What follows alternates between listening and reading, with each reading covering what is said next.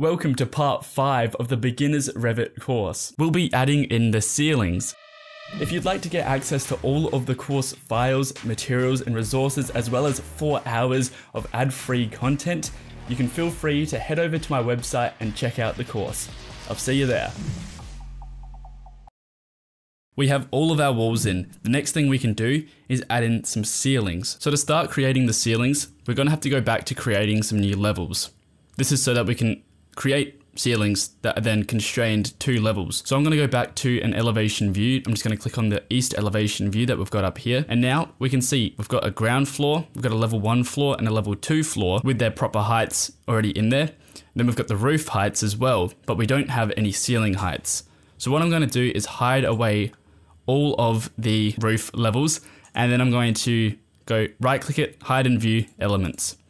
Now we can see what we're going to be working with. To find out the heights of the ceilings, we're also again going to have to kind of guess off of the photos because we don't have elevation views, we don't have pre-drawn up sections or anything like that giving us heights, and so we're going to have to take some guesses.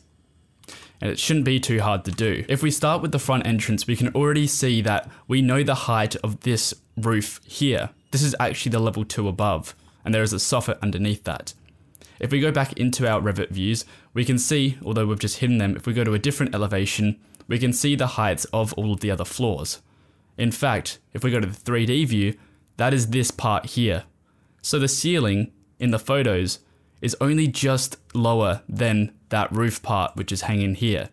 And to find the height of that roof, or that, I guess, the floor above, what we can do is click on it, and it gives us the level that it's constrained to, and that is level 2. Going back to our east elevation view, we can see that level 2 is 2800 millimeters high. In that sense, if the ceiling is only just lower than that, then the level or the ground floor ceiling is more than likely 200 mils less than that. So I'm going to say that the ground ceiling is 2600 high. If we go back to here, we can go to the architecture tab, go to the datum section and find where it says level. Now we can add in a new level. We're going to make sure this is the right way. I'm going to click on it from this side and bring it across. I'm going to rename this ground floor ceiling. We're going to rename that view because then it's going to create a ceiling plan for us. We're going to change this to 2600 and hit enter. So that's the ground floor done. Let's have a look at the next rooms. So then this is the room adjacent to the entrance, which is the games room. I'm going to guess this floor continues on from the entrance. I'm going to guess that's the same ceiling. So that is fine. The bathroom here looks a little bit lower, but that's because actually this is actually stepped up. If we look at the ground floor plan, this bathroom here, there's some steps that actually go up. And so this is probably 400 millimeters up from the ground floor. But I think all of this ceiling for the ground floor is exactly the same. And we don't have any views inside of this bedroom, so we can just go ahead and assume that they are all 2600. Next, we can have a look at level 1. If we have a look at the level 1 floor plan, what does that entail? That is all of this section across here.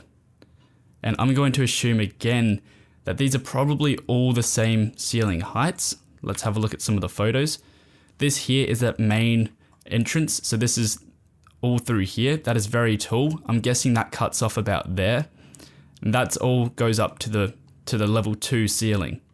However, this stuff along here, the study, we figured out before that was probably 2400 as well. This is what we were looking at earlier, and we said that this was probably 600 mils high. If you go 600 and then you got maybe 1200, 1800, 2400, but that's a pretty fair guess. Then some of the bedrooms, I have a feeling that these ceilings all carry on throughout that entire level. And again, we don't have photos of this bedroom or this bathroom, so I'm going to go ahead and assume that all of this level is using that same height of 2400. So let's go back into the east elevation view, and 2400 on top of level 1 is going to be, let's get the calculator out, 1400 plus 2400. So that's 3800. So we need a new level that is 3800 high.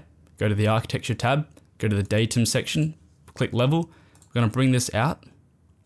We're going to rename this level 1 ceiling. Going to rename that again.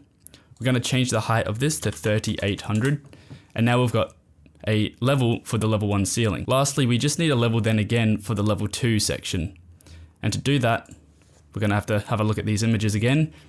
This might be a little bit taller. It's also, again, kind of hard to tell, but this probably roughly I'd say it's 2400. And if we wanted to, we could actually count these bricks because this ceiling is gonna go across the entire living room and kitchen. So I feel like that's our best bet. We're gonna count 1, 2, 3, 4, 30, 31, 32. So 32 bricks high. And what did we figure out earlier? That a brick was, what, 90 mils high? Or 76 mils high? I think we said 90. So if we go 32 times 90, this ceiling is actually 2800 tall, we're going to say. It's 2880, we're gonna say 2800. So that is a little bit taller. Let's go back to our east elevation and we can try and find our level 2, which is sitting there nicely. So I'm just gonna go to the north elevation. We can see that level 2 is 2800 high. So if we go 2800 plus 2800, that is 5600. Let's create another level for the level 2 ceiling. Let's rename that. Yes, we want to rename it. This is going to be 5600. Now that our levels are set up, we can actually start putting in the ceilings, and it's really quite easy. Let's go ahead and go to the ground floor first, looking at the ground floor plan. If that's not open because you've accidentally closed it like I just did then, you can go back to your project browser and open up your ground floor. I'm just going to slide that back over to the start. Again, I'm going to turn off this underlay for the level above. We don't need to see that. And we're doing a ceiling for this space here. So let's go to the architecture tab and you can see that there is a ceiling button next to where the floor is, which we used earlier. If we click on that, you can see that there is a compound ceiling, which is plain as the type of ceiling. I'm going to assume this ceiling is just plasterboard, maybe being suspended, maybe just on a roof structure. I'm not exactly sure. It doesn't really matter. We're just going to model in a ceiling at the right height, and then all the services and the structure and stuff that's usually given to you by the structural engineer, by the services consultants, all that stuff. So we don't need to worry about that. What I'm going to do is not have an automatic ceiling. We're going to have to sketch in the ceiling ourselves. So this is going to be placed on the ground floor, but we don't want the height offset from the ground floor. What we would prefer to do is use the levels we've just set up. And to do that, it's a bit difficult because it doesn't let us constrain to it. So we're going to get out of this actually, and we're going to go to the ground floor ceiling plan that we've just created under floor plans. The first thing I'm going to do is check the phasing, make sure that this is set to existing rather than new construction. And now we're going to change the underlay of this view to show the ground floor below it. Now we can start modeling in the ceiling. If we hit ceiling up the top here, we're going to not have an offset from the ground floor ceiling plan, because then if we move the level, it's going to move all our ceilings in this in our model instead of having to then change each ceiling height. So that's the reason why we use levels instead of just using a height offset. It's much easier to work with in the long run as well. And with service consultants or structural engineers, they can just change a level instead of changing every single ceiling. So we're just going to change that to 0. We're going to change the phase created to existing, which we've already done. And now we can sketch in our ceiling. The ceiling is going to go on the inside of all the walls. It's not going to go to the outside. And this is just going to go all the way around. And we're going to actually go to where the stairs begin. Technically, we should probably do these individually. And I think that's the way I'm going to go. So then you're not cutting through walls. Otherwise, I'm just going to show you what this would look like if I did it all as just a single ceiling. Click the green tick when I'm ready. I want to be able to show you the ceiling, but obviously with all this other stuff in the way, I can't. So what I'm going to do is turn on a section box. I've got nothing selected. It's the view properties. Turning on a section box. If we apply that, there we go. There's a big section box. What this allows us to do is to drag in these little bits here, and then we'll be able to cut through the building. And we just rotated that accidentally. And I'll show you what I mean. If we cut this down to about there, now we can see what's happening. We've just created a ceiling in here. You can't currently see it because it's above the section box, but that's going to be going around all of this. And that means it's cutting through walls, which is not what would happen in real life. In real life, you'd have a ceiling going from one area, then you have another ceiling here, another ceiling here, another ceiling here. We're going to go back to the ground floor ceiling. We're going to delete the ceiling we've just created. And you might be thinking, how do you select it? I'm going to hover over this and hit tab to cycle through everything. You can see that there's now a chain of walls or lines. If you click it again, you've got the floors. If you click it again, there you've got the ceilings. I'm just going to delete that. Another way to do this is to click on the ceiling panel and go automatically sketch in ceilings. Now what you can do is go to the ground floor plan if you want, and you can automatically sketch these in, and it's really easy. Sometimes it doesn't work though, as you can see. It's not going to let me place one there. I can place them everywhere else though, and that's going to automatically create the ceilings. This is okay, but again, because it's not constrained to a level, it's going to be difficult to control the height of these ceilings. I'd have to adjust each ceiling's height. So instead, we're going to stick to sketching it, but that's always just an option if you want to do it off of the ground floor plan, if you want to do it quickly, maybe for a uni project or something. I'm going to go back to the ground floor ceiling plan, hit the ceiling button. I'm going to sketch in a ceiling that's not offset because it's on the right height. And now we're going to just trace around each area. A little trick that you can do for this, I'm going to hit escape. This button here allows you to pick lines. If we click on that, we can now select lines, and it's going to just pick all of those lines for us. This can be good and this can be bad. As you can see, there's some that are extending super far, but if we want to do something quickly, this is definitely going to allow us to do that. Instead, I'm going to just keep drawing them because I find that a lot easier. We can also see that this wall here doesn't quite line up with that wall, and that's obviously going to be a problem. So we're going to have to adjust this wall here more than likely to line up with that wall. Now at the moment, because we're cutting through this view at, I believe, 2600, the ground floor ceiling plan, that's also cutting into the level 2 above. And we don't want to see any of that, but we do want to see the ground stuff below it. So to do that, we have to change the view range. The way this works is pretty much all you're doing is just adjusting where the cut plane is for the floor plan. So the top of the view, that can probably stay the same, but the cutting plane we want to be 2800 below, or 2600 below what it currently is. For the bottom of that, this needs to be below the cutting plane, so it's going to make this 5,000 less. And then this can be negative 10,000. It just needs to be below the bottom level. So let's have a look and see if that does anything. There we have it. We can now see everything on the ground floor, but then every time we make a ceiling on this ground floor ceiling plan, then it's going to be applying it to the height of 2600. So it makes things a lot easier because then when you move this level, it adjusts all of your ceilings. So again, I'm going to go to ceiling, just sketch these in, and I'm just going to go around where all the ceilings would be. Just like that. We can click OK, those are all fine. I'm going to go to my 3D view and see if this worked. I'm just going to hide some of these things so we can see below it. But as you can see, the ceiling is currently sitting inside of the floor slab. Those walls only go up 2,480 high, whereas this is 2,600 high. So in that case, that tells me that maybe the ceiling isn't 2,600 high. Maybe this is more like 2,400. In this case, I'm just going to make the ceiling 2,400 high. So let's go into the east elevation again, and we're going to change this to 2,400. And that's going to change where the ceiling is located because that is constrained to that level. And now that sits nicely below the floor slab rather than being above it. Now, usually you would have quite a bit of distance between the ceiling and the floor slab above it to have room for services and stuff like that. In this case, I feel like the floor slab's not going to be 320 mils thick. It's probably more like 200. And so that would also give a bit more distance. And we can change all of the floor slab heights and thicknesses later. But for now, we're going to do the ceilings on the ground at 2,400. And that should be fine. So now let's go back to the ground floor ceiling plan, and we're going to put in some of these other ceilings too. By clicking on ceiling, we're going to go sketch ceiling.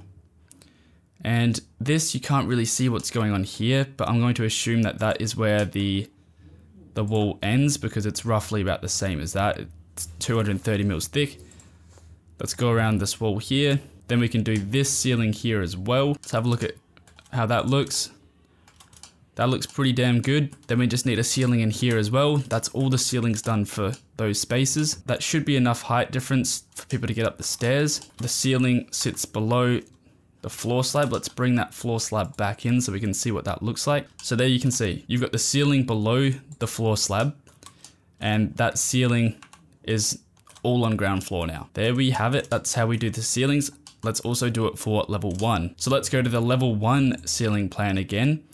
And what we want to do is make sure that all of this is set up again. We've got existing phasing, because it's all existing. And then again, we want to change the view range so that we can see what's underneath it. I'm going to make sure we show the underlay, showing ground, the view range. All we need to do is change the cut plane to be 0 so that it's at the same as this level, which is the level 1 floor plan. So then we can see everything on level 1. I'm going to change this to negative 5,000 again. I'm just going to hit tab twice to go down, make this 10,000 below that level.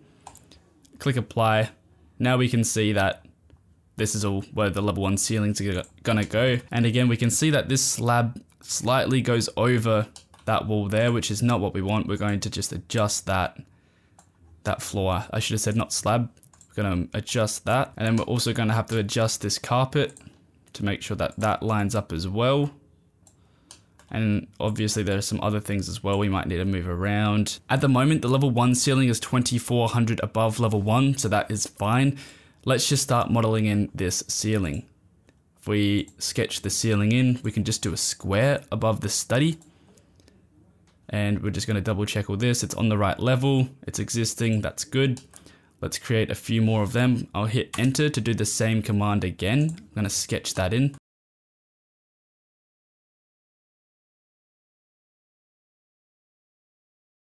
But as you can see, these are a lot lower than what we had previously. The walls go up, so then there'll be a bit more space for services and stuff like that, which is how it should look. We are also going to need a ceiling for the hallway.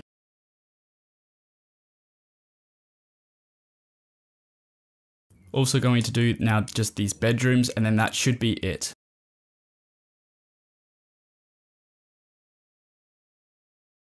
Alrighty, so that's the end of those ceilings. Let's see if that's all looking nice.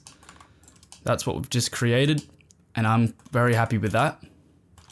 So then all we need now is ceilings on level 2. So obviously we're just going to go to the level 2 ceiling plan again and do the same stuff. We're going to make sure that the view range is correct and all of that good stuff. We're going to make sure the phasing is set to existing.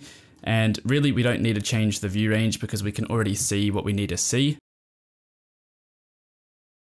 Green tick to finish that off. Let's have a look at the 3D view. That's quite nice. And that is actually 2800 above as well, because that was a little bit higher from what we counted here. And this ceiling will also go over this part here. So let's just edit that again. We'll go back to the ceiling plan. And this is where we need to show what's underneath it. So let's try and just change the base underlay, see if that works.